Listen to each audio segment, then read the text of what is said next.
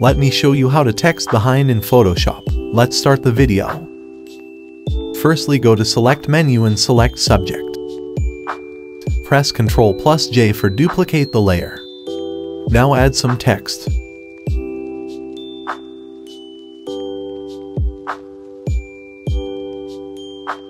Adjust size and position of text like this.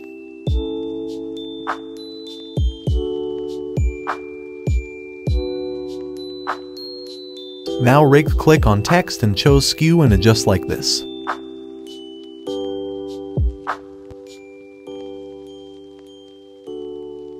Duplicate the text layer.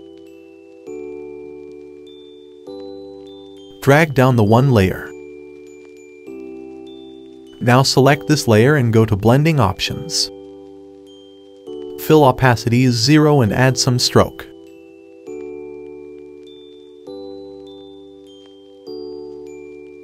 Then OK.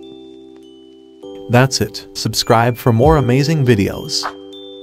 Thanks for watching.